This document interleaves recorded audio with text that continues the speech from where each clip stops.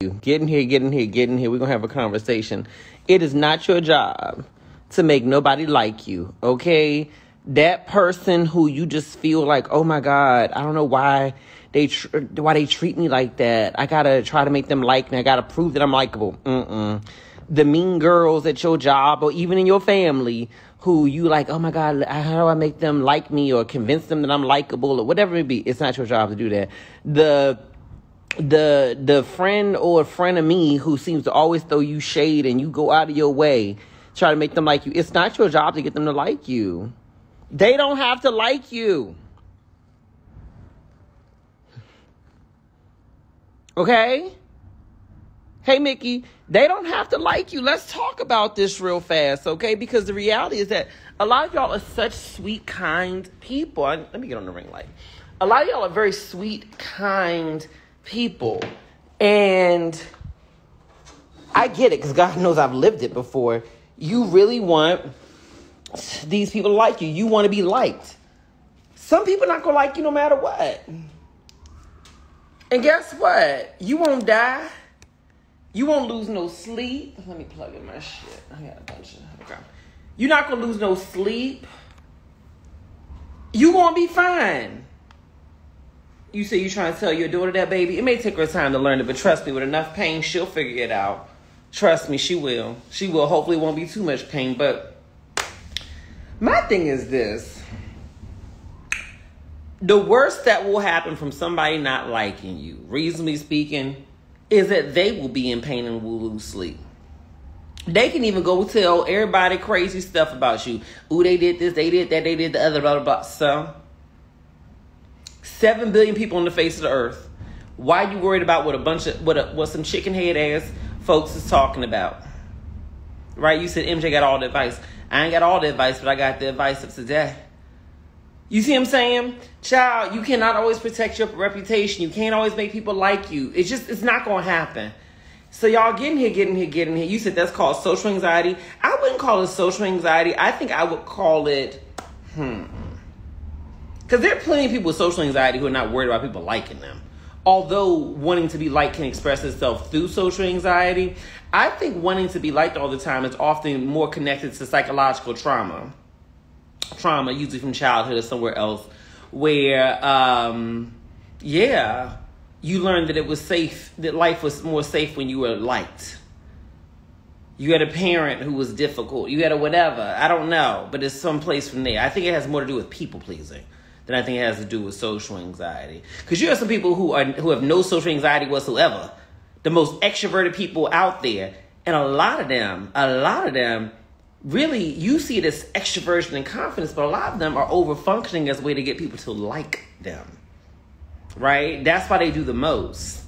Hey, Jay Scott, that's why they do the most, you know? So anyway, we're going to have a talk about it. That's right, baby, on your magic. He's not busy. He just don't want to spend time with you. That's another thing right there, okay? Here's what I need y'all to do in 2024. Please stop putting extra energy into trying to be in contact with my baby. If he don't text you back, don't call you back, don't message you back and everything like that, stop reaching out to him. Same apply to women. Please stop doing that. Please stop. Oh, I'm sorry. I'm so sorry. It's been so busy. Shut the fuck up. You ain't been that goddamn busy. Barack got time for Michelle. Jay got time. Jay a whole ass billionaire and got on the road and went and followed his wife around the whole globe for a world tour, and this dude you dealing with ain't got time to call you back or return your text messages? Come on.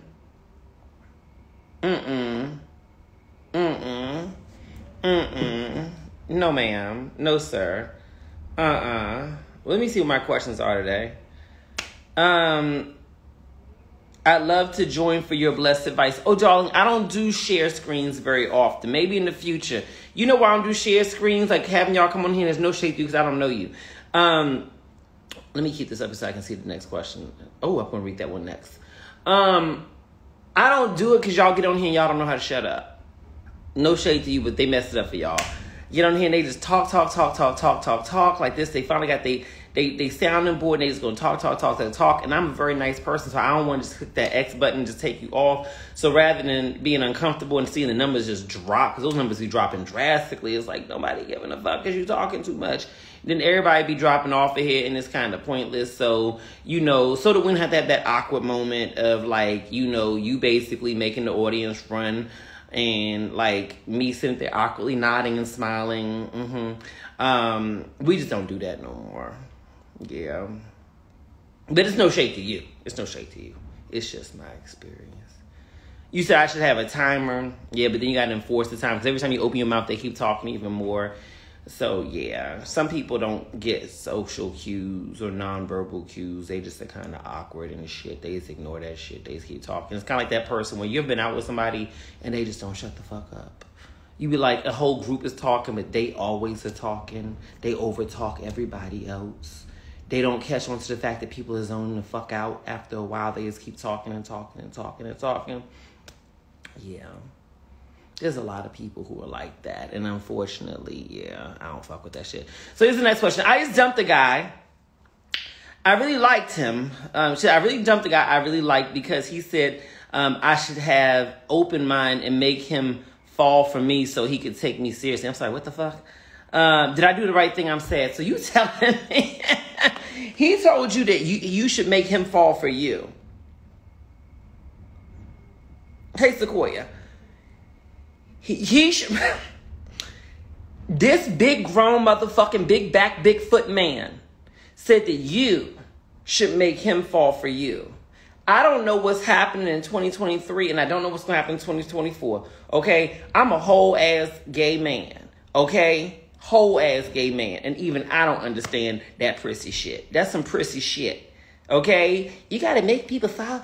I'm a man. Fall for me. Make me feel special. Make me feel special. That's how I feel like when a man be doing that shit.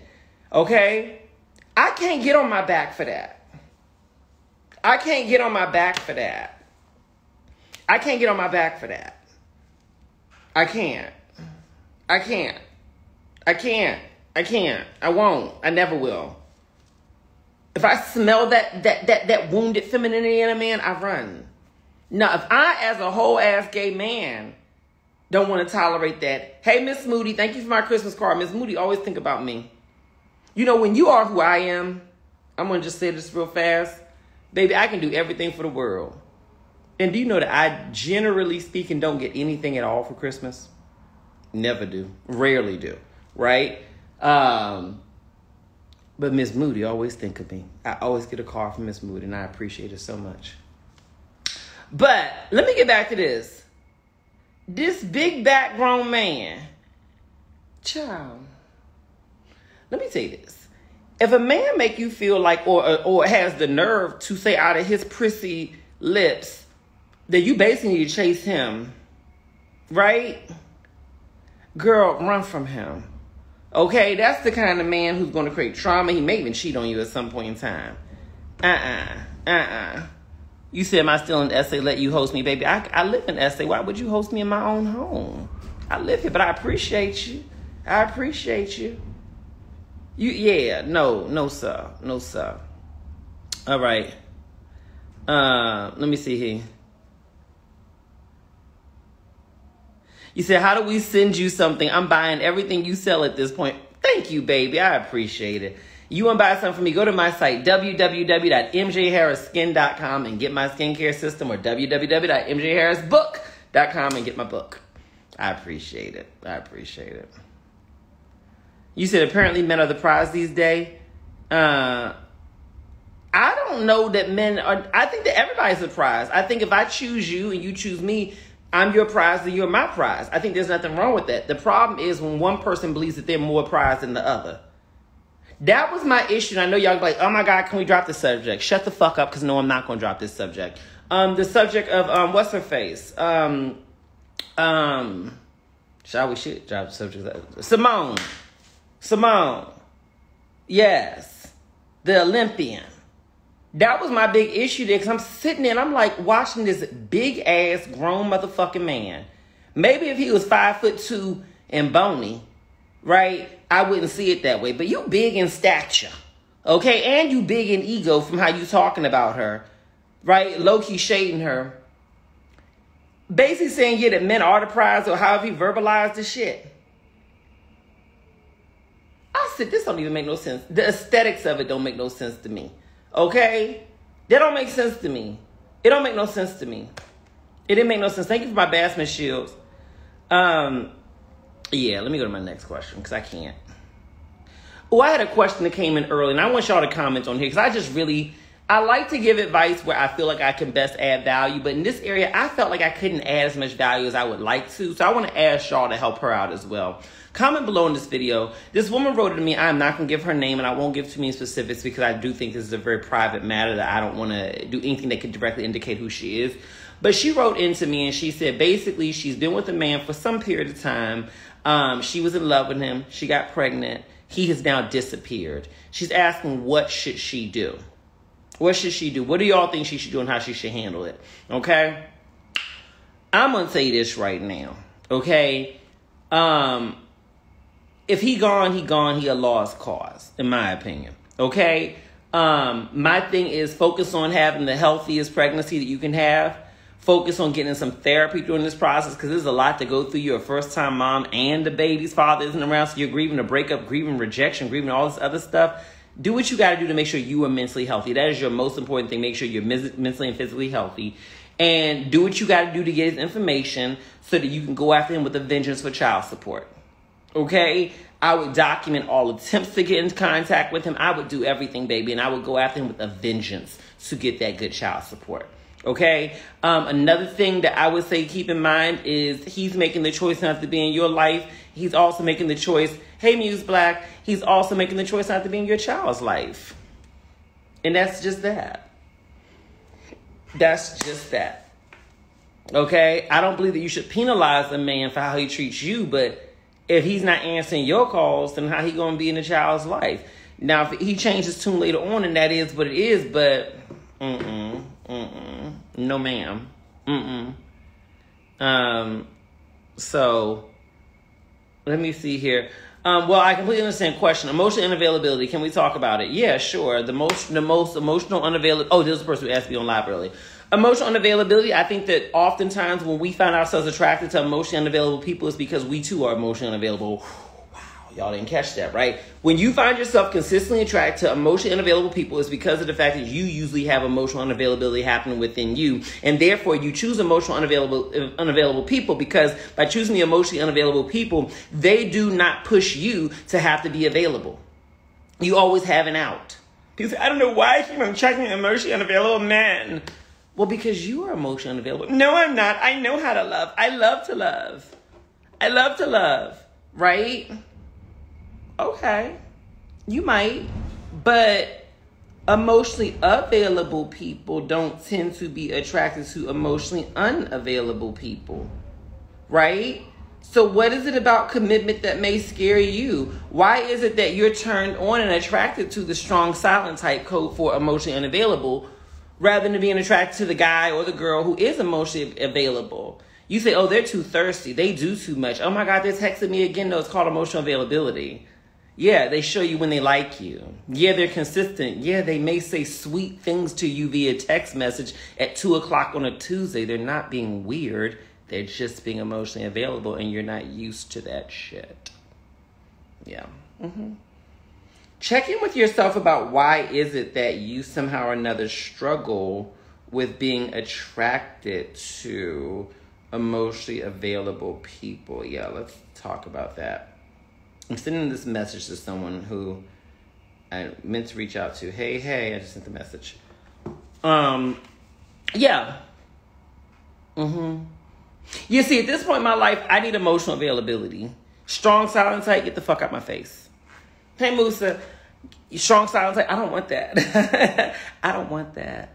I like, tell me your feelings, okay? Tell me your feelings. I don't need no wounded energy, over hypersensitive, because that wears me out. But, yeah, I don't do strong and silent type. If I'm out and about, I was out and about the other day at this little, situation. I'm standing there.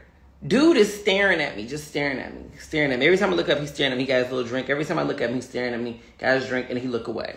Okay, I get it. You doing you. Cool, whatever. So he keeps staring at me. So I'm like, well, he's not coming over to me. He's acting like, whatever. So whatever, I'll make my way near him. Because I believe that sometimes you have to give men, you have to activate them. You may be thinking, oh my God, I'm looking at him. He's looking at me. He must know I like him. Some guys don't get it. Some guys have a very strong fear of rejection. Believe it or not, some of the most confident looking guys have a very strong fear of rejection. So one of the things that I've learned is don't do the work, but definitely put yourself beside him to let him know that you are giving him an invitation for him to do the work. So I kind of just found my way near him. I'm just drinking my little drink by him. And he sees me standing there and he's like, oh, hey, how you doing? I'm like, I'm good. How are you? Start talking. Baby.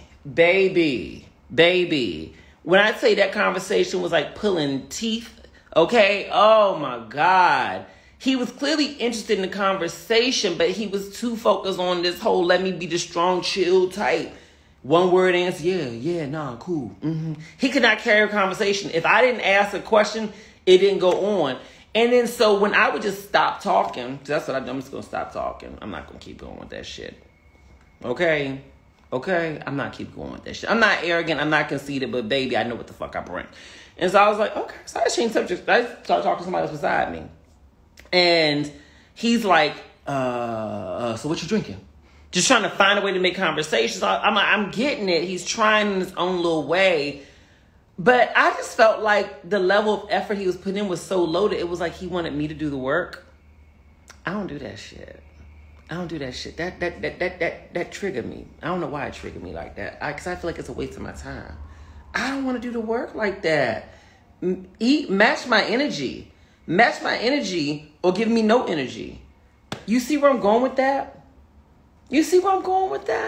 So with that said, I just kind of wasn't interested. He asked my phone number.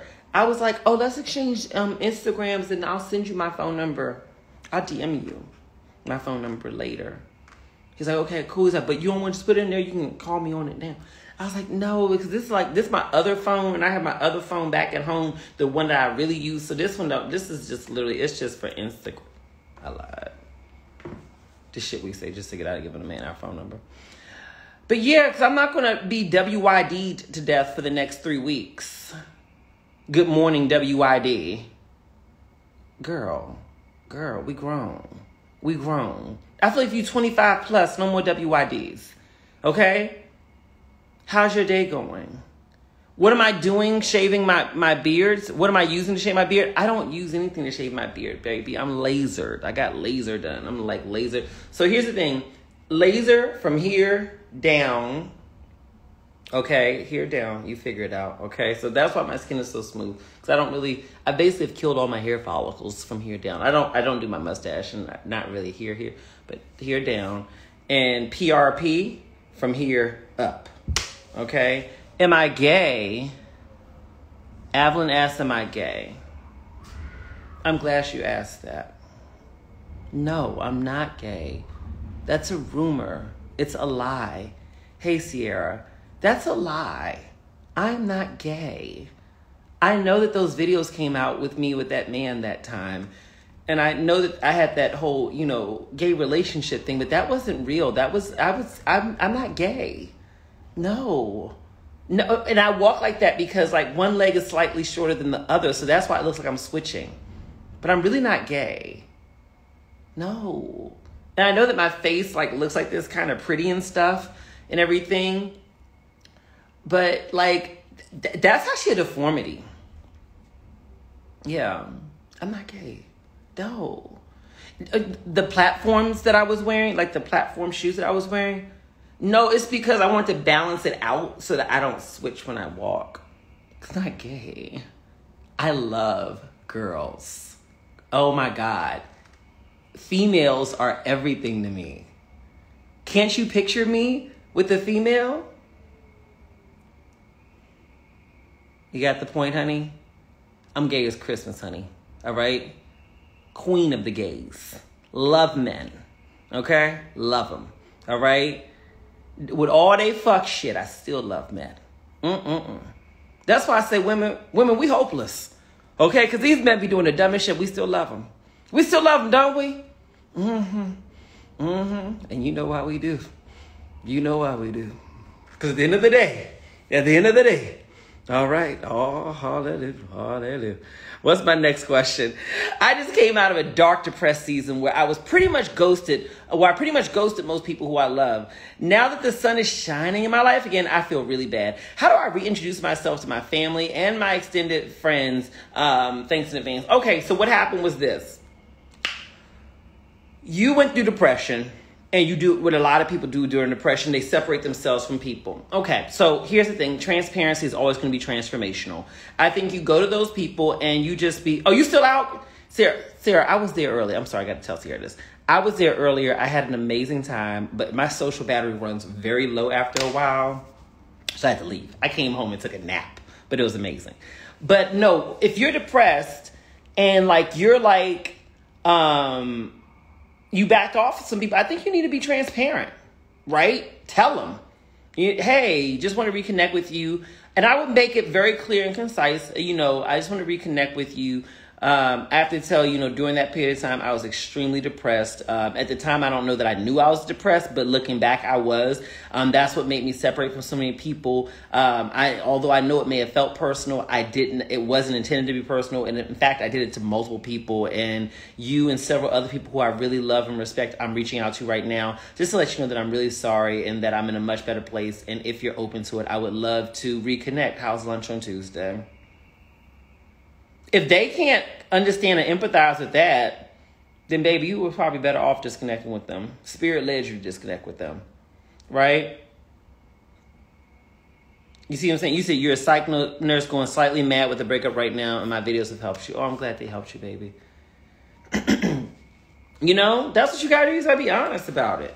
I'll tell people in a minute, I'm so sorry I didn't get back to you. I was just exhausted with life for a little while. But how you feeling? What do you laser with? A laser, baby. You know how laser treatment works? They take that, what are you talking? You know what I'm talking about when you get, what's the thing called when you have a baby and they look through the machine to see the baby in your stomach? What's the name of that machine? That process. And they put the ultrasound. So they put it looks like ultrasound gel. It's really like a cooling gel, but it looks like ultrasound gel. They put it on your face as like a barrier between the laser and your skin. And they take the laser and it looks like a flashlight kind of. And they go down your skin. And what it does is it targets your hair follicles. And so where you have hair follicles, I don't know if it's making them explode or what it's doing, but it hurts. And so the more hair follicles you have, so like the first sonogram, okay, that too. The first one is going to be painful, but after that, your skin comes very, very smooth and everything like that. But yeah, that and PRP have been amazing for me. I get PRP here, my forehead. I'm getting it here because I feel like I'm getting lines here. I'm not ready for Botox yet. Nothing against it, but I'm just not ready for it. Because they say it works too good and you're not going to want to stop. So I'm like, I don't want to do it yet. I'll wait. So anyway, I do PRP and it's really been good for me, PRP is just like another thing. It kind of just stimulates growth in your face. Relatively natural, because of the fact that you're not really putting anything in it that's foreign from your body. Yeah. But yeah, I've had laser everywhere. Okay? Everywhere. All right, let me see here.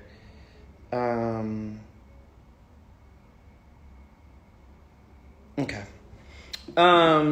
What's PRP? I don't know. Platelet-rich plasma. So picture this. They draw the blood from your skin, from out of your arm, or wherever they draw it from. Then they take the blood and they put it in the centrifuge, spin it.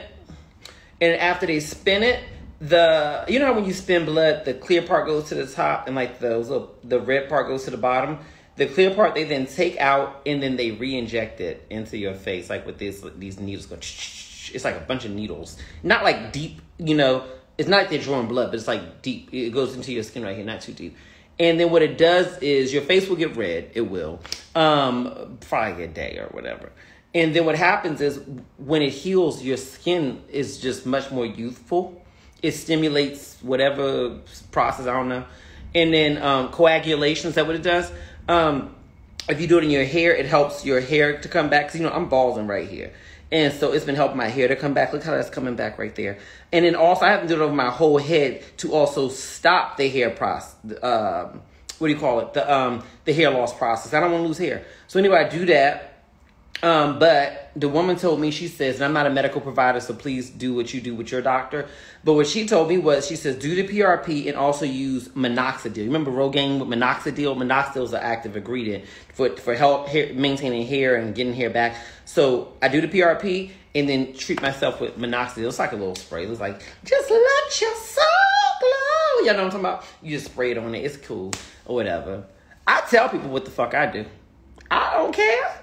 I will tell you in a hot minute what I do. It ain't that deep, because I just feel like at the end of the day, we all want to look our best.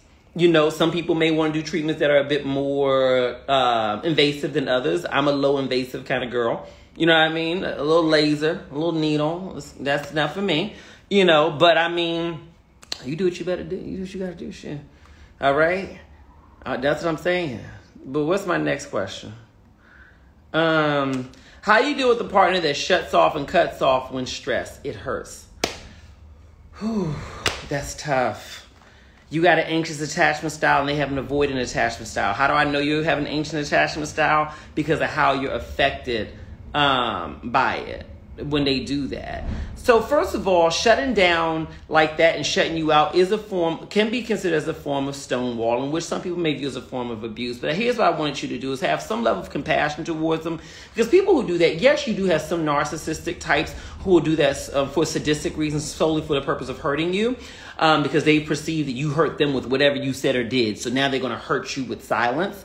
And that's a whole different story, okay? I'm talking about we need to have a bit of grace for people who frankly don't know any better and they frankly just lack the tools to know how to show up in communication. That doesn't mean that it's okay what they're doing, but we have to understand that they're not shutting down for the purpose of hurting you or stressing you. They're shutting down because they don't have the tools to operate any differently. So if you are operating with a partner who is like that, this is where you're going to have to show up and do a little bit more work in the relationship. Even with a good relationship, you do have to do some work in it. And some of the work you may have to do within this instance is you may actually have to kind of take the lead with ushering in spaces and creating spaces where your partner will feel comfortable opening up and less inclined to shut down. Notice I said you less inclined to shut down because you have no control over if they will shut down, but you can create an environment that will make them less inclined to shut down. So one of the things I'm going to invite you to do is after, maybe not when you're in conflict, but maybe a couple days after,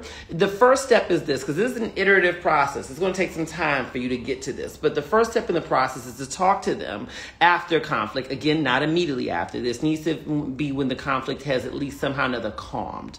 Okay? So you're going to go to that person and you're going to say to them, excuse me, hey, first of all, I love you. Always start with love. Always start with love. Always start with love. I love you. And I know that you love me. And I know that sometimes when we're in conflict, it is so hard for us to fully express that love. And sometimes it's hard for us to receive that love. But I want to let you know that I love you. I do. And because I love you, I want you to feel as comfortable as possible being able to open up to me. But I also recognize that there may be some things that I do without even knowing it that may inspire you to shut down, or at the very least may not make you feel quite as comfortable with opening up. So I wanted to just ask you, and you don't have to have an answer right now. Take some time to think about it if you'd like to. I just wanted to know, what are maybe one or two things that I do that may trigger you to shut down, or just don't make you feel comfortable opening up around me? And I want to let you know this. I know that in the past, perhaps when you tried to tell me things about how you receive me, maybe I didn't receive that so well. But I want to let you know that I really am making an effort now because I want us to be able to have healthy communication. And I know that I'm going to have to play a part in that as well. So take some time to think about it if you don't already have an answer. And I just want to hear what that is. And I promise you that when you tell me this, I'm not going to be defensive. I'm not going to blame you. I'm just actually going to sit and I'm going to be silent and I'm going to listen. Does that work for you? And then let them come to you. You have to invite them to tell you what they believe happens from their perspective, from you, that makes them shut down. Now, here's the thing. That doesn't mean it's really your fault. That doesn't mean it's really your fault. That doesn't mean, because the reality is they've been shutting down before they ever met you. You're just the latest trigger. So understand, I'm not telling you to take responsibility for this person's emotional maturity, their emotional availability, their communication skills. No, what I'm saying is sometimes we have to negotiate and navigate the process by putting our cards on the table first. Right? And that's sometimes what you got to do, especially if you're dealing with someone who doesn't have a lot of emotional tools. Right? They may not be where you are. They may not have the same level of emotional and communicative maturity that you have. You got to take the first step sometimes. You do. So after that, and they tell you whatever it is, right? What you then have to, let me plug in my phone.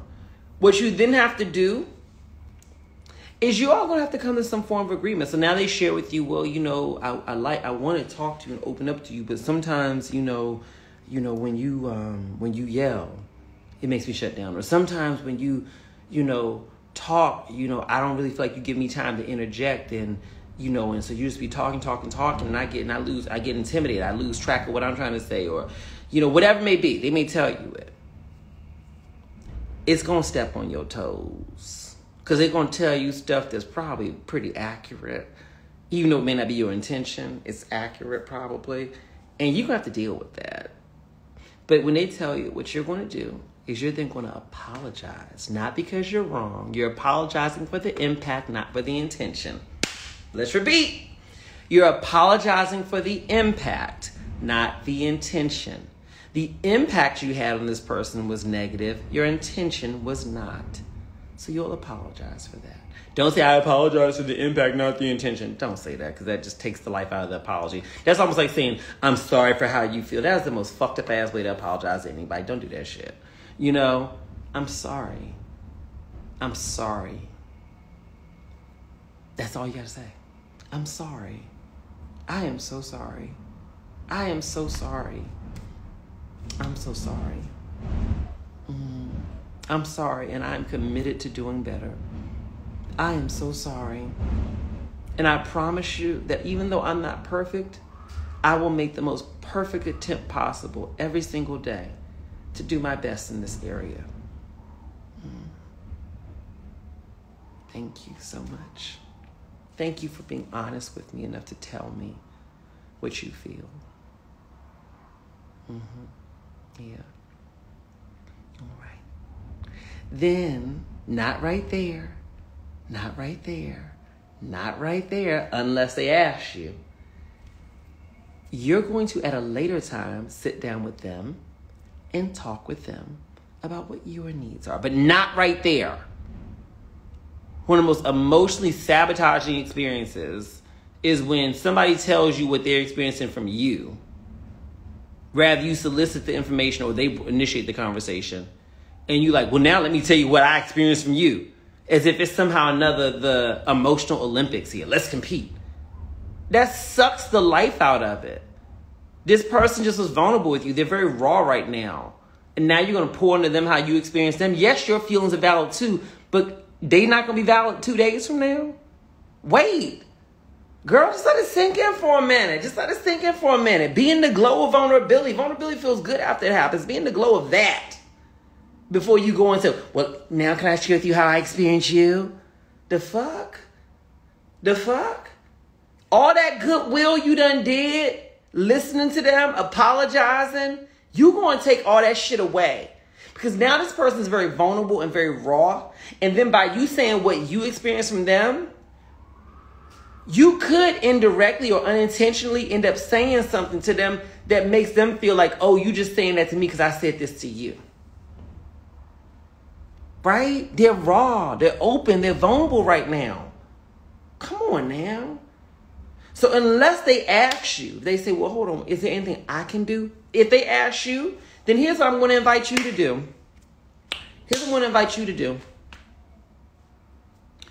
I'm going to invite you, if they say, was there anything I can do? I would invite you to say, you know what? When I came into this conversation, I was really focused on you and making sure that I could be there for you. So I appreciate that you've asked me, is there anything that you can do for me? I'm going to be thoughtful about that. And maybe we can come back together tomorrow and talk about it. Because I just want to be thoughtful about it. And also, I just love being in the space that we're in right now of just really allowing you to be center stage and allowing your feelings to be center stage. Is that all right with you? So we'll talk about it tomorrow. I want to think about it. Because I really want to make sure that I process everything you've shared with me. Because it's not just about hearing, it's about implementing. And I want to make sure that I don't have anything that clouds what I'm hearing from you. Okay? Okay? That's how you handle this shit. Emotional intelligence don't require a whole lot of intelligence. It's just some basic ass thoughts. Okay? That is so critically important. That when someone is vulnerable with you about what they feel about you, that you don't then turn to defense and turn to, well, let me tell you what you did. Let me tell you how I feel. And let me tell you that. Blah, blah, blah, blah, blah, blah. Shut the fuck up. Just learn to shut the fuck up. You ruin your relationships. And let me tell you what else you do.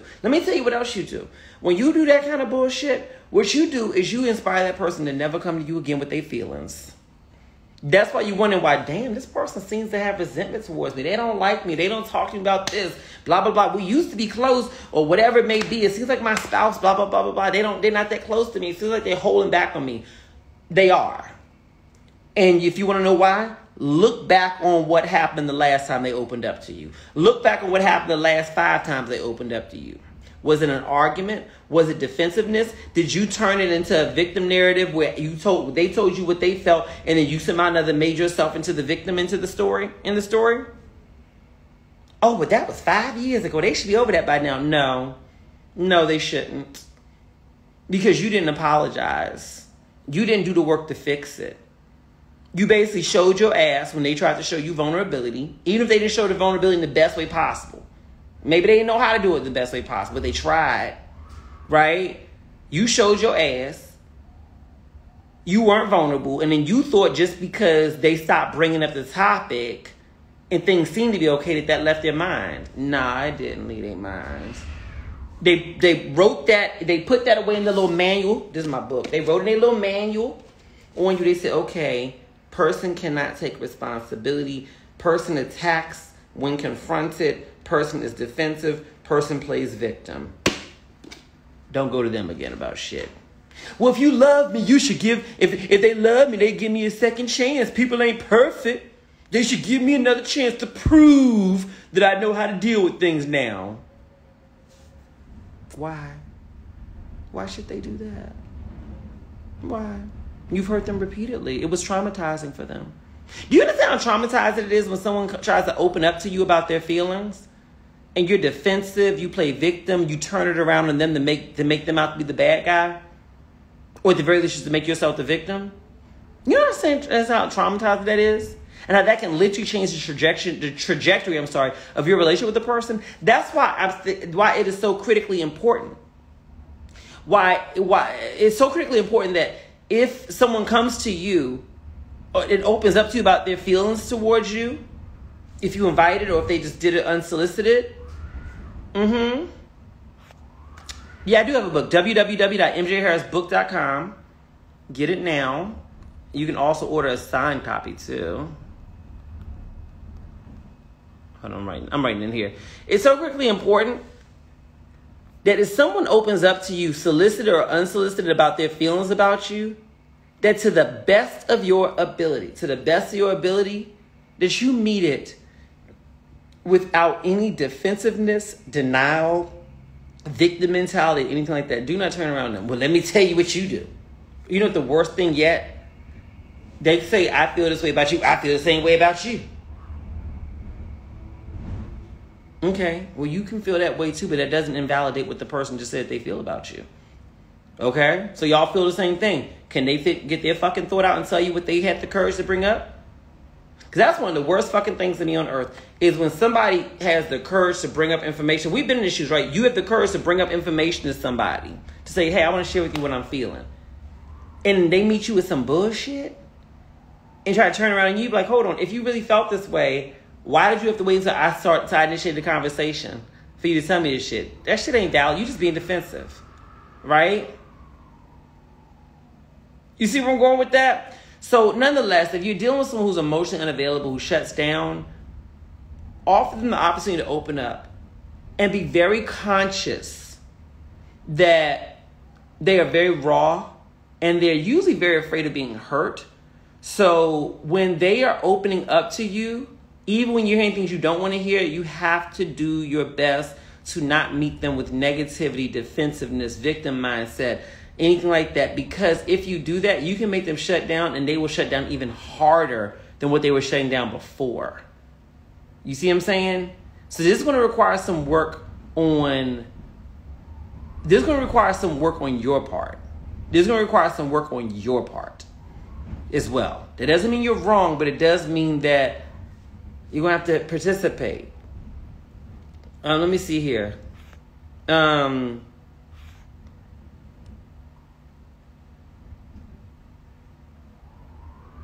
I just met a guy. He likes calling, but I don't know how to talk. I don't know what to talk about. I've been off the dating scene, and I'm trying to figure out what to talk about besides just asking a bunch of questions.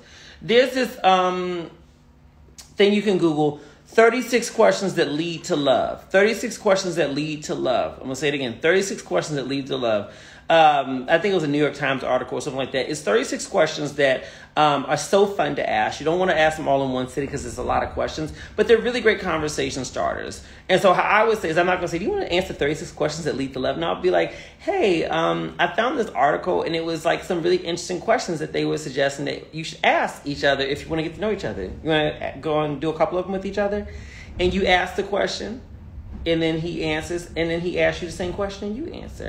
And these questions will help you to learn a lot about each other, but they're amazing conversation starters. You may get to question number 7, I'm making up a number, and end up going off into a full tangent that leads to a 3-hour conversation about something. It's a great way to start getting to know each other, and as you start to get to know each other, you will start to have conversations. But here's the thing I want y'all to understand, okay? Am I in a storm? No, I'm in Cape Town. It's really windy, and I've got one of the windows open right now. So you're just hearing the wind going through here like a cyclone. But one thing you have to recognize, hey, Diane, is that when it comes to dating and everything like that, it's supposed to be awkward in the beginning. Just a little bit. You don't know each other. You're learning each other. You don't want to say the wrong thing. That's normal. So don't run from the awkwardness. Don't run from the discomfort. Don't run from it. That's normal. You know? It's okay. You know, also one of the things I would recommend is perhaps consider leaving the phone for a little while and meeting in person. Oh, you want to see my tattoo? Right here. It says picture. I can't show you it straight because it's actually intended from my side for me to see it, but it says put yourself first. That's what it says. But I think sometimes hanging out in person is a good idea, an activity, bowling or something like that. Because sometimes some people just don't do well on the phone. But when they see you in person, when they can see you, smell you, touch you, that's when sometimes, a little bit better conversation comes out of it. And then that can improve the phone conversations. But if phone is all you have access to at this point in time, I would try the conversation around using those questions. You say, why do they ask for money? Oh, a man asking for money? Never. Oh, no. Hell no. I don't believe in women asking people for money, much less a man. That's a no. That's a chop. Hell no. MJ, I'm so inspired by your mastery in healthy relationships. Well, thank you. I appreciate that. I would love to get your personal perspective on how long is too long to be engaged, and how could I acquire a faster process without the pressure? Well, I don't know how long you've been engaged, okay? But some people have economic reasons why they want to be engaged a bit longer because they feel like, I don't want to get married right now because we can't afford the wedding, so on and so forth. I think a conversation to have with your spouse, being transparent without, like you said, adding pressure, is just to be honest. And just be able to say, baby, I love you so much. And one of the greatest dreams of my life is knowing that I will be your wife one day. And the anticipation. It is so beautiful, but it's so much. Oh, yeah. Baby, I just want to be your wife. And I would like that to be soon. I would. So I just want to talk to you because I don't want you to feel pressured. But I do want you to know how I feel so that we can come together and figure out when can we make that happen? Because, baby, that's the greatest dream of my life. Say that. Say that. Just like that. You're welcome. That's what you do. You pull your femininity out, honey. You pull your femininity out. Pull it out. Soften, don't demand. You see what I'm saying? You see where I'm going? That's how you gotta handle it. Men love that shit. They love that shit. Gay, straight, it don't matter. They love that shit. They love you to talk to them in a certain kind of way. You see, they want you to talk to them in a certain kind of way. You see what I'm saying? So talk to your man in a certain kind of way. He wants, inspire his emotions. Don't pressure his mind. Inspire his emotions. You see where I'm going with that? That's how you do it. Exactly. Soften, don't demand, Musa. Exactly. Soften, don't demand. Absolutely. That's how I've always believed that. It works. Men love a soft touch. Women love a soft touch too. Let's be real. Your man gets much further with you with a soft touch than a heavy hand. You know? And so, yeah, soften. You know? You said even your cursing is classy. Thank you. You say, hold on, what'd she say here? Clearly Cole said, she says, I nearly offered to marry you after that. Oh, honey, I'm a size 8.5 on the ring. No, for real. I'm telling you this. I learned this as a teenager, and it has carried me through, okay? With men, right? I'm sure, women too, but I'm going to speak heavily about masculine energy people. So rather it's a masculine energy woman, masculine energy man, it doesn't matter. Masculine energy people, right? We know we're talking about energy, not expression. Somebody could be snapping their fingers with fingernails and still be masculine energy, all right? Masculine energy people, period, prefer a softer touch. They will do anything for you, reasonably speaking, if you approach them with a softer touch. Be kind, be sweet, inspire them. They will go out of their way to give you everything you want and more. So try that. Okay? Let's see here. What's my next question? She says, hey, he messages me during the day, all normal. I don't know what SP means. It's not a booty call, but when it comes to meeting, he's long gone and the messages all normal a week later. Oh, baby. Okay, so he messages you. He's really good about messaging, but when it comes time to meet up, he goes. He's wasting your time. He's more than likely in a relationship with somebody else or heavily courting someone else. He's keeping you on standby, but he is not fully available emotionally or physically. All right? He is wasting your time. If he can't meet up with you and he ghosts you and does all this stuff, I don't care what this is. I'm so sorry, my phone got broken, the battery went out. Shut the fuck up. Okay? That's the dumbest shit I ever heard. Now I always act like I don't know. Oh, that's fine, no worries. That's the dumbest shit. Men don't understand we put them on a list of dumbass at that point in time, right? Be done with them. Oh, I'm so sorry my car broke down. On the day you're supposed to meet up with me, for real? For real? Okay, cool. Cool, okay? So here's what you gotta do, baby. Don't tell him what you're doing. Just stop fucking dealing with him. He's ghosted you already. Stop dealing with him. Put his contact on mute. Stop communicating with him. Because here's the thing. You say, well, what if there's something legitimate going on? He would have told you that. He would have told you that. And you said it happens every time. Every time, which would lead me to believe this happened more than once. Really? But he can call you? Girl, get the fuck off my goddamn phone. Fuck off my phone. Fuck you mean? Hell no. I knew somebody like that before. Nice guy, sweet guy, and everything like that. But let me tell you the signs that I knew he was on some fuck shit. Okay? Number one, he would only call, like text me or whatever, during the daytime when he was at work. Right? Why can't you text me at 7 o'clock at night when you at home? Because you got somebody at home with you. I'm not stupid.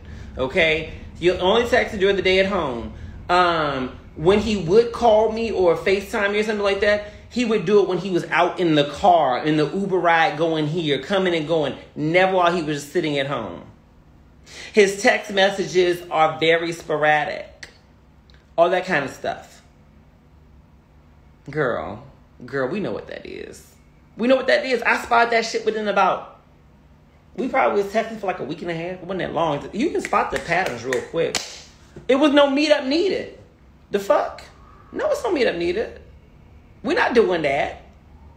Right? It's dumb. It's dumb. Right? And so I said straight up, I said, I'm starting to think you got somebody. He said, what you talking about? I said straight up, I only hear from you during the day. And the phone call, blah, blah, blah. And I wasn't saying this for him to justify to me or to try to make me believe otherwise. I trust my gut. I trust my gut more than I trust your words. Absolutely. I trust my gut more than I trust any man's words. Absolutely. Right? And so I was just putting him on notice about why I was going to stop talking to him. Because I happen to be talking to him, but you, girl, don't even talk to him about shit. I'm out. If you go through my phone, the number of people on my phone who are labeled DNA do not answer. I write your name in as DNA, so I don't even know who you are. Do not answer. That's right, means to trust your gut. I don't know you. I'm sorry. I don't know you. I'm not dealing with you. I don't know what's going on in your world, but I know you're not available to me. So now be done with him, baby. All right, what's my next question? Ooh. What if their truth-telling is just hurtful? They're telling you they're not all in, but expect you to be okay with those emotions. Okay, hold on, baby. So you dealing with a man, woman, whoever, and they're telling you that they're not all in. They're just not that into you, right?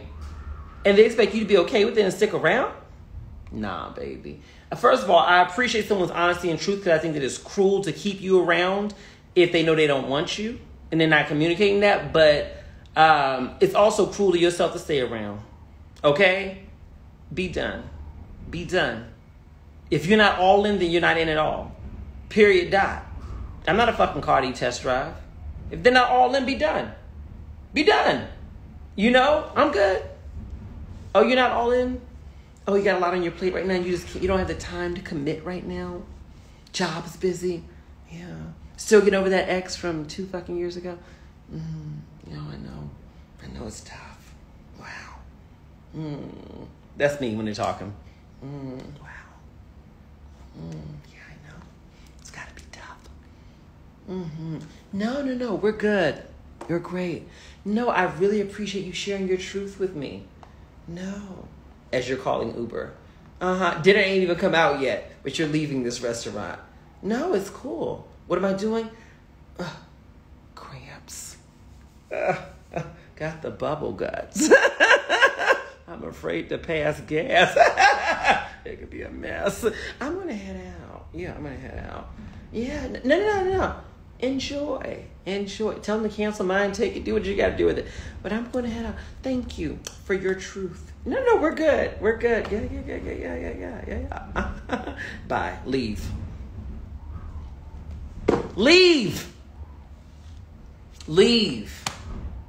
You see this tattoo say? Put yourself first, baby. I don't stay nowhere I don't want to be. I don't care. We could have planned to spend the whole damn weekend together. We could have flew somewhere together. We planned to spend the whole weekend together. Some bullshit come up. Girl, you better pull out that credit card you don't use and go ahead and book a hotel room at the next hotel over. You better move that plane ticket so you can leave early. Okay, you better figure it out, but you don't sit through no bullshit after somebody tell you some bullshit. The fuck? The what and the who? Hell nah. You just gonna leave? Yeah, well, I told you. The bubble guts. It's a mess. And I'm wearing white pants. That'd be horrible. Call an Uber. Okay, you take the food with you. And then as you're getting in the car, block that fucking number. Bitch, closure is the part of me, but it ain't, girl, closure is some bullshit made up by toxic people so they can keep access to you. You didn't hear that part? Closure is some bullshit made up by toxic people so they can keep access to you. You want me to say it again? Okay. Closure is some bullshit made up by toxic people so that they can keep access to you. Because you don't need their closure. Well, don't you think we should talk to your closure so I can explain to you why I feel the way I feel? Hold on. I just want to make sure I'm clear because maybe I missed it or whatever. Jim, you don't want me, right? Well, it's not that. I'm just busy in my life right now and I'm just not able to be all in the way I want to be. But you're great and you're amazing. And I get that. Thank you so much for your honesty. But you being my boyfriend, partner, husband-to-be in this space and time, that's not what you want, right? Let's be specific, Jim. Well, no, not right now. Okay. All I need to hear. That's all I need to hear. No, you're not a bad person. You're actually an amazing person for telling me it. But, yeah, there's nothing to talk about here. I need to hear your what, your why, your life story about what's happening. To be quite honest, I don't need to, be rude, but lean in a little closer, Jim. Come on, no, lean in close. I don't want to say it too loud for the restaurant. There's kids over there. I don't give a fuck. What? No, I don't.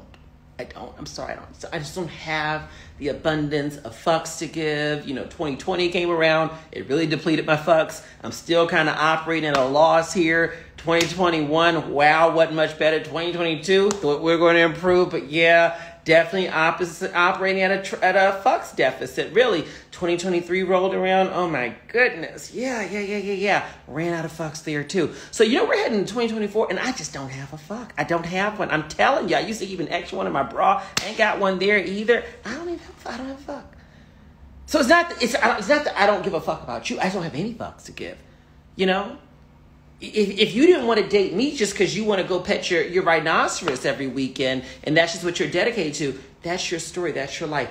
I don't have a fuck to give. So I'm saying that to say that the idea of sitting through a conversation with you for you to explain to me why you don't want me, essentially. You try to say it nicely, but you just don't. I would rather sit in a salt and vinegar bath with inflamed hemorrhoids. You get where I'm going with that? Yeah. I really would rather do that. Yeah, I know. So that's why we're not having this conversation. Okay, thanks. The fuck? Closure? Let me tell you I don't want you. Girl, no. Right? I'm all out of fucks. I'm all out of them. I ran out. Ran out. You see where I'm going? Yeah. I didn't even think of that salt and vinegar analogy even previously. I came up with that in the spot. That's talent. That's talent right there. You see? Let me see here. What's my next question? I just dumped a guy I really liked because... No, I read that one already. Let me go down. I'm sorry. What's the top 3 red flags in friendships or relationships? Okay. Good question. Top 3 red flags. I think one of the top red flags is that if you feel that this is someone that you cannot be honest with about your feelings towards them. And by this, you feel that way, not just because you feel that way, because you have a fear of conflict, but because they have shown you. Thank you so much, Renaro, for buying me a badge. But because they've shown you can't be honest with them. This person shuts down, they're defensive, so on and so forth. When you're in a relationship with someone who does not have a healthy relationship with accepting responsibility, that's a red flag. Another red flag, I would say, is that your gut tells you something's wrong with this person. Listen to your gut. I have experienced the worst lessons, the most painful lessons. They weren't worse lessons, but the most painful lessons of my life from ignoring my instincts about people. Thank you so much, Tanya ATL, for giving me a badge. I appreciate it. Yeah, for real. Yeah, oh my goodness. Yeah, trust your, when your gut tells you something's fucked up here, listen to it. Don't stick around and say, I wonder what it is. Thank you, Tootsie, for the badge. Don't be sticking around like, oh, I wonder what's fucked up about them. Let's stick around and see. Nah, baby, you ain't got to do that. Another red flag. Y'all be ignoring this shit. They have a literal trail of fucked up relationships that follow them around. They don't get along with nobody. And you think you the one person they get along with. You take pride in, they get along with me. I know that Tammy is difficult with everybody else, but we get along together. That's my homegirl. No, it's just a matter of time before she's difficult with you. She has conflict with everybody. Got conflict with their coworkers, conflict with this person, conflict with that person, right? Thank you, J Lux Label Hair, for giving me a badge, right? People tend to not compartmentalize their behavior, how they treat one person, generally how they treat others, with some subtle nuances. So if this person has issues with managing conflict with other people or just being in healthy long-term relationships and working through shit, you next. Right? What does it mean when you don't believe in your gut feeling? If you don't believe in your instincts, that's normal for people who don't have a strong relationship with your instincts. But I think that the more that you give yourself the opportunity to listen to your instincts, you will then begin to see proof that they're actually accurate. Only people who don't believe in their instincts are people who don't give themselves the opportunity to actually do what their instincts are telling them. And therefore, they don't actually see, wow, no, this is actually really accurate. It would be like this. If I told you, go to this particular convenience store, right? Let's say you got a convenience store, a bodega, or whatever near you. And I say, when you go there, always buy a lottery ticket there at 11:11. Thank you so much, Library Sunshine, for the badge. At 11:11 on Tuesdays. And I guarantee you, if you buy a lottery ticket at 11:11 on Tuesdays, that lottery ticket's going to hit. You say, for real? I'm telling you. Right? And then you go do it. You do it one time. You're reluctant, but you do it. And then bam, the lottery ticket hits. Oh, shit. He was right. And you go back there again. It's 11:11. I want to buy another ticket. You're going to go there over and over and over and over and over and over and over and over again because you have found a source that gives you the abundance that you need.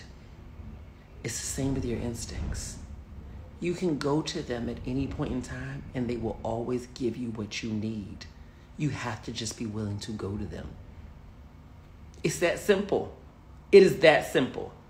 We fail ourselves when we don't go to our instincts. So if you find that you have a struggle with listening to your instincts, listening to your gut, that just means you need to start doing it more often so you can see that it's actually accurate.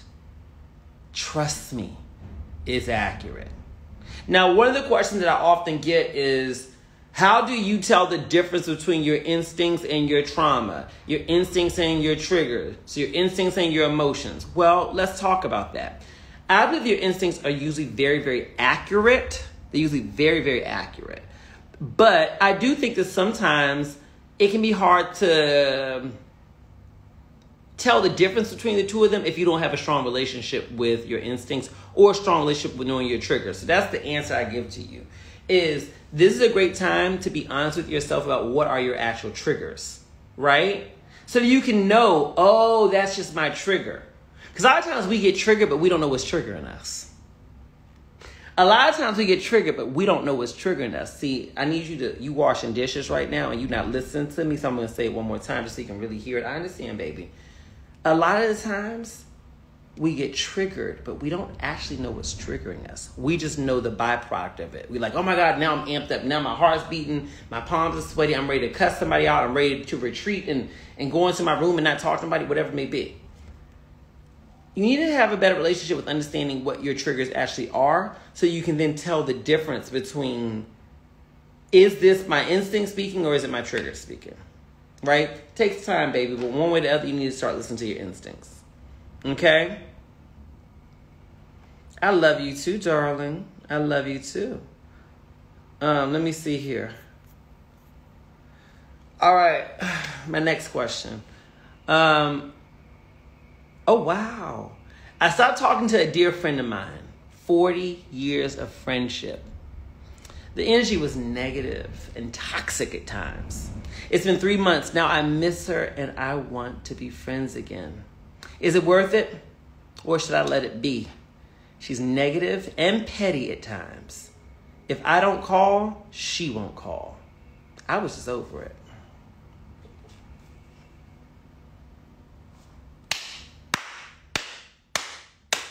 I'm not being sarcastic. I'm clapping for you.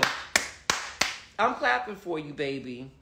First of all, congratulations for taking a step that so many people don't take, which is moving out of a relationship because it's not serving you and because it's unhealthy. Saying, I don't care what the history is. I don't care what the timeline is. This relationship is not a relationship that I want in my future. Put some hand claps on the screen for her. Great job. Now, what we have to understand is just because you miss someone does not mean you should go back to them. When you have a breakup with somebody, don't you miss them too? But why would you go back? Going back to somebody, my grandmother always uses this analogy. She says, when you go back to somebody, it's like when you have a wound that's healing. You know what I'm saying? You know how when you have a wound that's healing and it like, I just got a tattoo, right? And they say it's going to start to, what do you call it? Like it's going to start to, like shit, the skin's going to start coming off a little bit. But they said, don't scratch it. Don't scratch it, just let it come off. Because if you scratch it, it can make it worse and you get an infection. It's the same thing when it comes to going back to somebody who you left for good reason. If they haven't changed and they haven't come to you with that change and shown you a very clear change, you can't do that because if you peel the scab, if you start scratching at it, you're going to get infected. And sometimes what that means is that the relationship you go back to could be even worse. Because now you're going back to dealing with somebody who A, resents you for leaving them in the first place, and B, probably has no self-awareness to truly understand or accept why you left them in the first place. So now you're going to deal with all of that. You left for good reason. Of course you missed them. 40 years of friendship. Y'all have so much history. Y'all got so many rituals. Y'all got so many inside jokes. Of course you missed them. But remember why you left in the first place. Remember why you left in the first place. It's the same for every breakup. One thing that I talk about doing is you pull out your phone, and what you do is you go into your phone on your voice recorder, and you record in your voice recorder the reasons why the relationship was unhealthy. Don't talk about the good times, because if the good times are so good, you still be there. But what you want to do is record into the phone the reasons why the relationship was unhealthy. Be open and honest with yourself about it. No one else has to hear it but you. And then what you do is every time you feel tempted to call them, to text them, to whatever, listen to it. Listen to it. Listen to it. Just remind yourself. Even if they reach out to you. Hey, girl, you still not talking to me? Because that's what they probably want to do. Thank you, Kirby. Right? Then you can play it back before you get sucked in. Because people always want to be nice. Hey, I missed you. You still not talking to me? Girl, we got 40 years. You just going to let it fall away? Oh, my God. Didn't that pull out your heartstrings? Didn't that pull out your heartstrings? This stupid bitch. That's sometimes you got to be just let your full feelings out. She is narcissistic. She's negative. She's petty. She's vindictive. She's blah, blah, blah, blah, blah, blah, blah. I remember that time when she did XYZ to me. I remember that time when she did XYZ to the other person.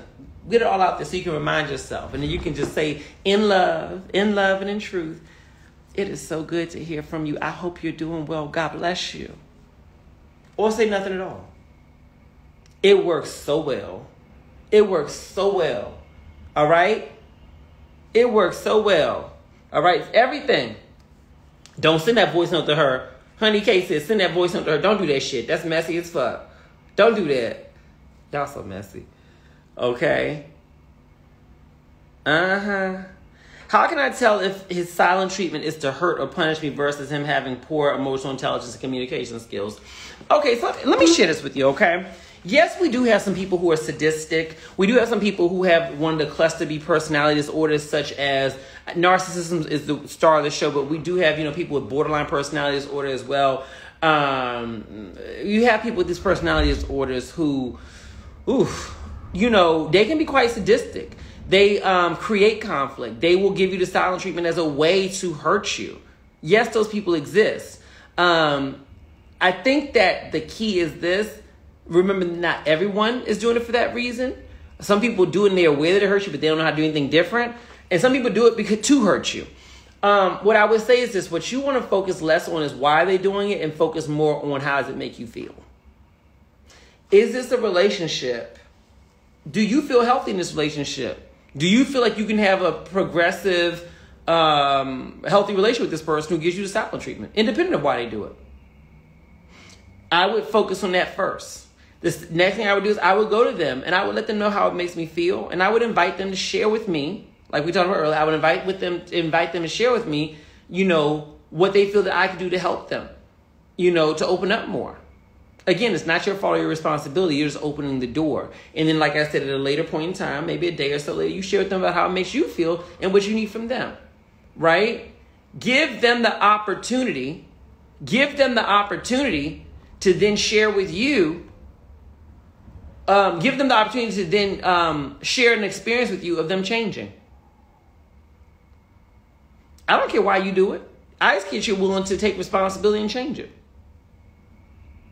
And if they're not willing to take responsibility and change it, regardless if they're doing it on purpose or doing it passively, this relationship may not be the best one for you. Right? That's what it comes down to. Now I will say this. If it is very clear that this person's doing this to hurt you, because some people are like that. They use the silent treatment to try to punish you. I'm just not going to talk about it. I know it hurts you that we're not talking about. Oh my God, that hurts so bad. I know it hurts you that we're not talking about it. Let me rinse off my wrist. Hold on, y'all. I gotta rinse my wrist off. I know it hurts you that we're not talking about it. I know it bothers you. But I'm just not gonna talk about it. I'm gonna give you the silent treatment because I can give it to you. I don't have to do anything. Well, I got this soap here that they gave me. It's called Pure Soap. Okay. Hold on, I gotta go out here. The Wi-Fi in here. I said these good, strong South African buildings, right? I just want to wash my hands real fast. Okay, this is the soap that they told me to use. It's called Pure Soap. So what you gotta do is this. You gotta wash it like this. I've been washing it like about 3 times a day, and I put like a really clean lotion on it, like Eucerin. Oh my gosh. Just to keep it clean. I'm not a medical provider, so if what I'm telling you does not reconcile with what you've been told by your medical provider, then please don't do it. Please consult with your medical provider and only do what they've instructed you to do. Hold on, y'all. Hold on. Let me put this away. Hold on. I'll get back to you in a minute. I'm trying to wash this soap off my hand.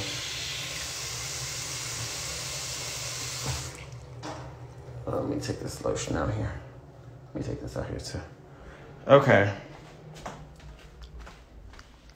Thank you, Life Lover 63, for buying me a badge. I appreciate it. All right, let me put this right here.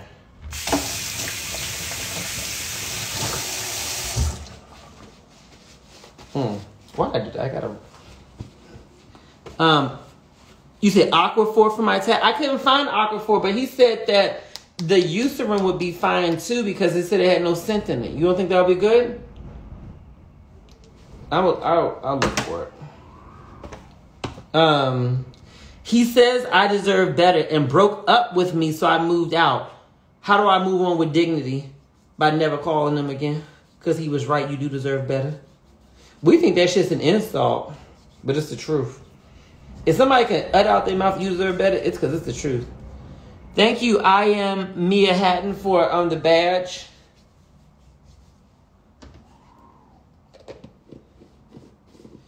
Yeah. Hell yeah. You said Eucerin is good too? Okay, cool. Yeah, they said something with no sense. I have dermatitis, so I have to use Eucerin. I never used Aquaphor before that I'm aware of. So, yeah. Let me see here. Oh, it's the same company as Aquaphor? I didn't know that. Okay. Yeah, it hasn't. No fragrance whatsoever in this. But yeah, that's my font. Who said they like my font? That's the font. I wish I could show you how it looked more easily. Let me see if I'll twist around this way so you can see how it looks. That's how it looks. It's so weird. Okay, I'm trying to turn it this way.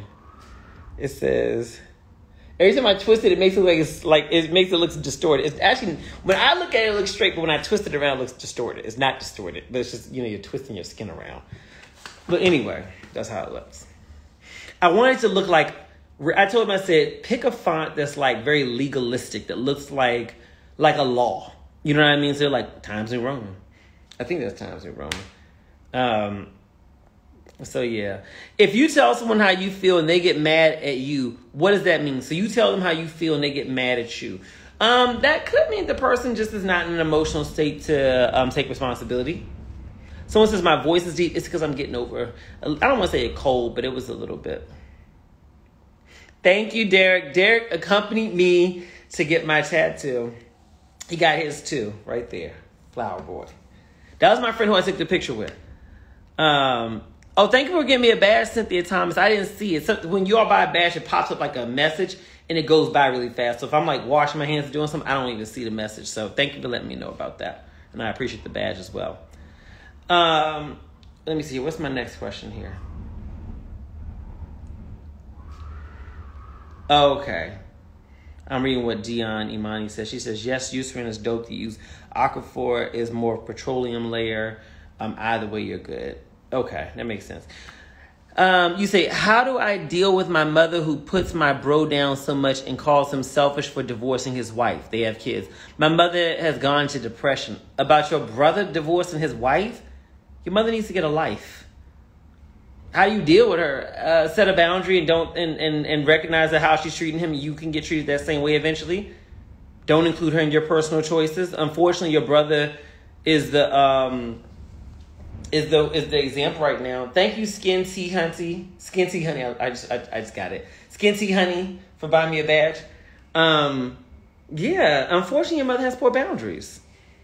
She's putting him down, calling him selfish. First of all, that's between your brother and her.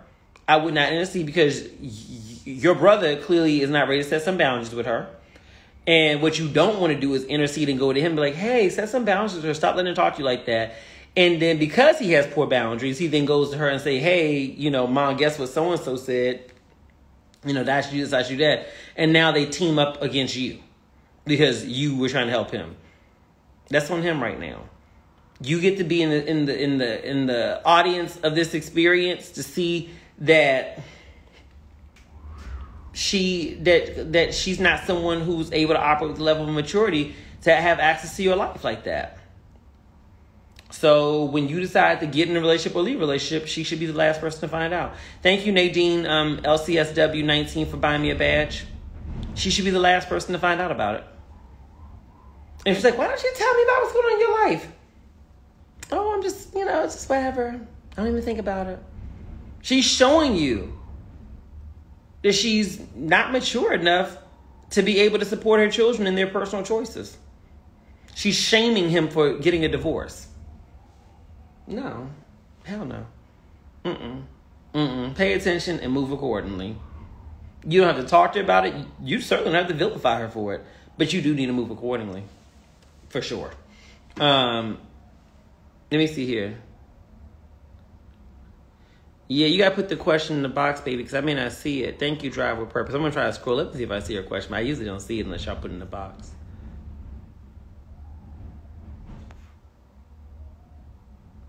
You say, how do you deal with a man who's emotionally unstable, but you want him to be stable? You want to support his needs emotionally. Well, first of all, we need to figure out, is this a mental health issue? Right? And it's not your job to figure it out. So let me actually take a step back. First of all, you need to recognize his emotional stability has nothing to do with you and you can't control that. Thank you from Georgia Peach to Florida Sunshine for buying me a badge. You have no control over his emotional stability. That's number one. If you are married to him, have children with him, you have some form of commitment to him where you really want to try, he's getting to therapy. Because that lack of emotional stability could be a mental health condition. He could have anxiety, depression. He could be bipolar. It could be a number of different things going on there. So you could try to help. But ultimately, he may need someone else to intercede to help him. Hey, Alex. You see? So, yeah, that's number one. Right there is that you got to deal with it that way. Second of all, I've learned this from my own life dealing with people who just seem to not have emotional stability. I can stick with my level of commitment to you is based on your level of commitment to yourself. So if you're committed to yourself enough to get to therapy or, you know, if they put you on a treatment plan, to stick with your treatment plan or whatever it may be, right? Then I'm committed to you. But if you have low commitment to your emotional stability, then I cannot be committed to you. Why? Because I'm not going to expose myself to all the bullshit that comes with up today, down tomorrow, up today, down tomorrow, up today, down tomorrow. I'm not dealing with that. Even if you do have a mental health condition, okay, I get you didn't choose that. But you can choose to stick with the treatment plan. And if you choose not to stick with the treatment plan, in spite of the fact that it affects your relationships negatively, in spite of the fact that it hurts people around you, in spite of the fact that it hurts you, the fuck would I stick around for that shit for? I can love you from over here. I'm not dealing with that shit. Hell no. So I think that's what it comes down to. Empower them, say, hey, babe, I'm experiencing this from you. This is what I've observed from you. You know, do you observe that within yourself? How does that feel for you? Yeah, I can imagine it doesn't feel good to be up and down. I can imagine. Don't vilify them, but I can imagine. Baby, I really want to see you be in a stable place. I know that above all, it hurts you. So what would it look like for you to perhaps maybe consider starting some therapy? Yeah, this month. Yeah. Yeah, because I can't imagine how that feels. I don't want to do therapy. Oh. I accept that. I do have to share with you, however, that it's very challenging for me sometimes, you know, knowing how to navigate when your moods are in different places. And for me, I have to be honest with you, sometimes it does push me away, and I know that's not your intention, but I don't know how to deal with it. So it would really mean the world to me if you would at least talk to somebody, you know, because maybe that could give you some tools to consider using. That way you can experience just the joy of stability. Okay? And see how it goes. Right? I'm going to tell you this right now. I can't deal with no man who won't do therapy. I never get in a relationship with no man who don't do therapy. The fuck? That means you got to be actually in therapy today, but you are not open to therapy ever? Never? Get the fuck out of my face. Because at some point in time, we're going to go through some shit, or you're going to go through some shit where you may need some therapy. Right? And you tell me, I ain't doing that. Bye. I'm good. No, hell no. You understand that's a waste of your time?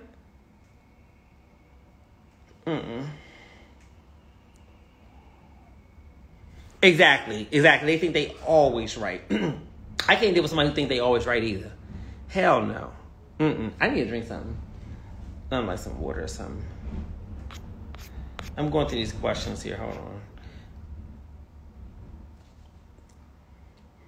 I've been talking to this guy. He's in Africa and I'm in the U.S. He's willing to move here. Do you think long distance can work?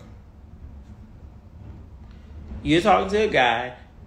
He's in Africa and you're in the U.S. He's willing to move. And you're asking me, do I think that long distance can work? So basically in the meantime before he moves. If there is a clear imminent plan and there's a clear visitation schedule in the meantime while y'all are working towards that plan. I think nowadays with people's ability to do remote work, long distance don't have to be long distance. It may be that, hey, you know, once a month, I'll come out to you. I know the plan is for you to move out here next year or a year from now, whatever it may be. But, you know, one week a month, I'll go out to you 1 week and I work from there. The next month you come out here and you work from here. Y'all got to have a plan to spend some real good time together. It can't just be phone calls and text messages. Why? Because I feel like you don't truly know somebody until you spend meaningful time with them. And please, before that man move all the way to another country, please find a way for y'all to spend an extended amount of time living under the same roof first. Even if it's just an extended visit. Not on no vacation shit. Y'all not going to do this shit in the Dominican Republic. Y'all need to do it at one of y'all's houses. Okay? Y'all need to experience living together. I really do believe that. All right? This is not the days of your grandmother was like, oh, well, we don't have to live together. When we live together, we're going to figure out how to make it work. Because if you want to make it work, you're going to make it work. Your grandmother had to make it work. Because she either could not find employment at that point in time in her life, or the economic opportunities for women was so just deplorable that she had to pick a man who she thought she could have a future with and make it work. It wasn't her devotion to him or her devotion to God that made her make it work. These young people just give up so easy. My grandmama was with my granddaddy for 50 years and they made it work. Well, think about the time that they came out of. We have options. We can cohabitate together without social stigma in our communities looking down on us. We have the economic ability where I can have my household and you have your household. We can spend time together and spend some time apart while we're getting to know each other.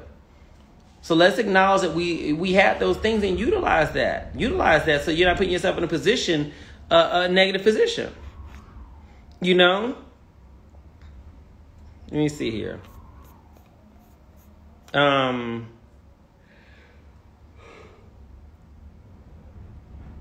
What? Is it okay to be engaged to marry someone who drinks and smokes and you're having feelings that he cheats? Why don't you say trust your instincts? Because you're not just having feelings that he cheats, you probably know he's cheating. And because he drinks and smokes, because you put that in there for a reason. Because if you were only worried about him cheating, you would have mentioned that. But you put the drinking and the smoking in there because what you're trying to let me know is that, yes, you have feelings that he's cheating, but you also recognize that his habits may affect his judgment. I would never trust somebody who's an addict or a drinker or anything like that who also has issues with fidelity. You know what they do. Because a sober person can cheat on you every day. So what you think somebody who's drinking or smoking can do? Yeah. Don't marry him. Not anytime soon. That's my opinion. Do what you do. I wouldn't marry him. Let me say that. I wouldn't marry him. Why would I legally tie myself to somebody whose habits don't align with mine and whose character doesn't align with mine? You think marriage gonna change him? What, you think popping a baby out gonna change him? Because y'all love to do that. No shade, I'm just saying. You know? You know what I'm saying? That you pop a baby out and bam. Hey Shannon, you pop a baby out and then bam, he going somehow or another stop cheating? I found that men tend to get worse once you had a baby. You think that having that baby is going to make him change? Ciao. Okay. Well, I'm here to tell you that that's probably not the case. And yeah, you should keep that in mind. So, I'm sorry, I'm just putting this on my phone. But you got the point. If you're not ready to tell him that you're not ready to marry him, because you're probably not. That's why you asked me for confirmation. You don't have to articulate it. Push the date back. That's the easiest way to get out of a marriage. Like an engagement or whatever. Push the wedding date back. You know, push it back. Find a reason to push it back. You can be direct one if you're ready.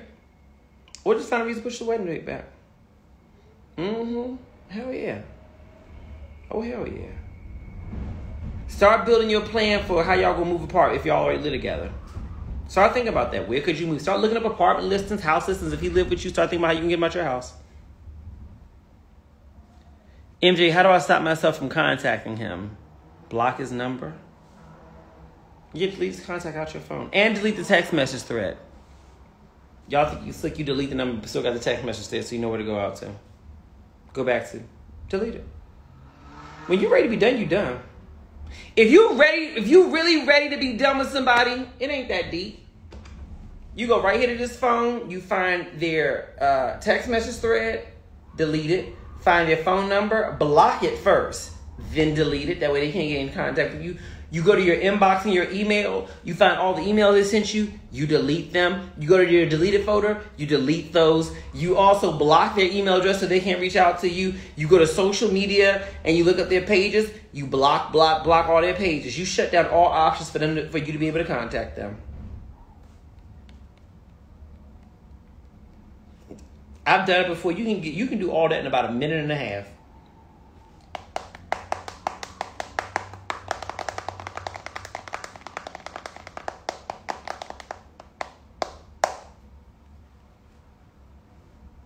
Block and delete equals peace, baby.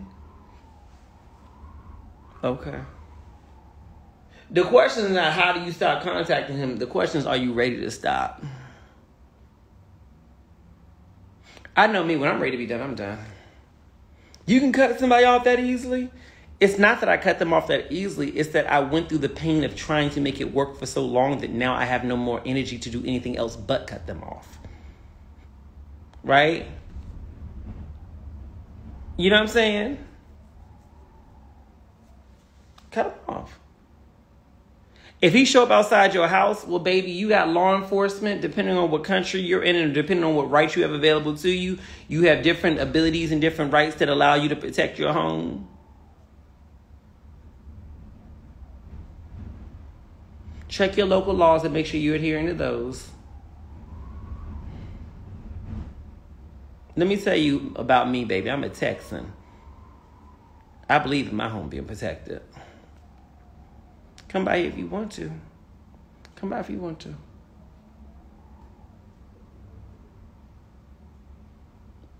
Okay.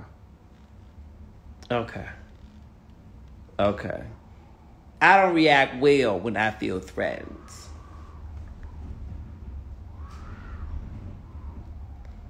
Okay? Okay. We got it, girls. All right. Okay. Don't let the glitter and gold fool you, baby. All right? Check my credentials. All right? You welcome, Mahogany. Mahogany and mine.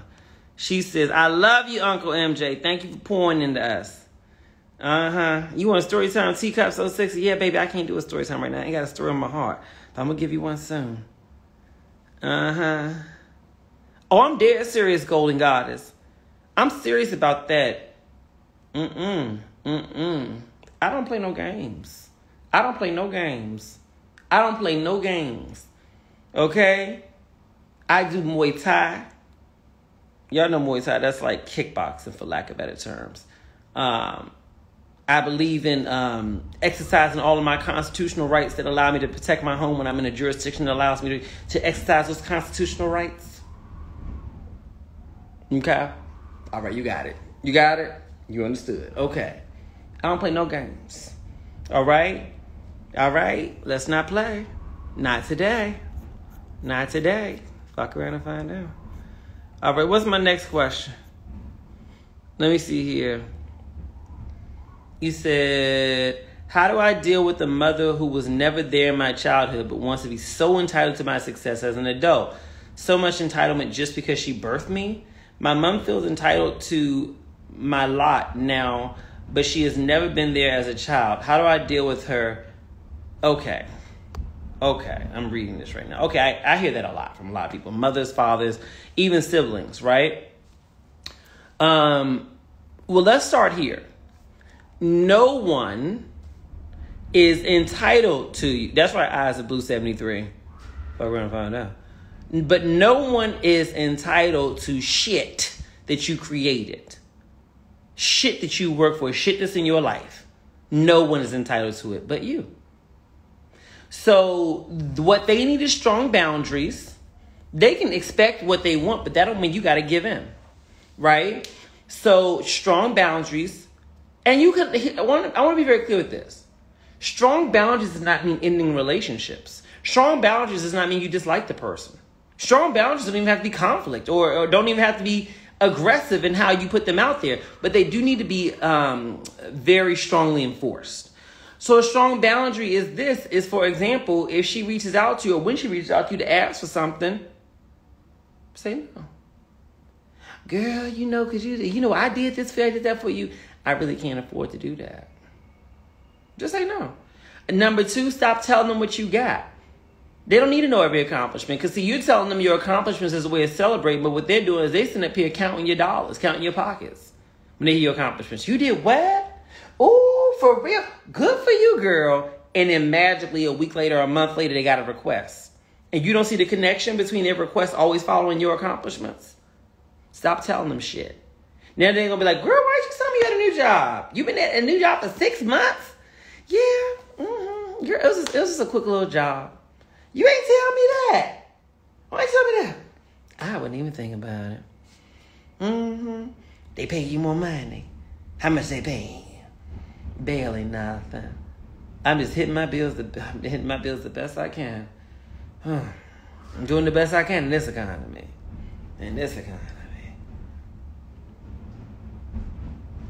Don't tell them your business. You say, MJ, I ain't got a lot. I'm really broke. Well, then tell them you're really broke if that's the truth. Shit.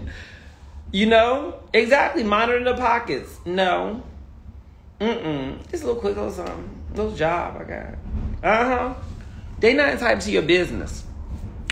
Learn how to separate yourself from people. You ain't got to see them every day. You ain't got to call them every day. You ain't got to do all that shit. If you know that she has poor boundaries and has entitlement issues, why give her access to you consistently? Worst thing you can do ever. Worst thing you can ever do. Stop giving her access to you. Don't do that. Let me see here.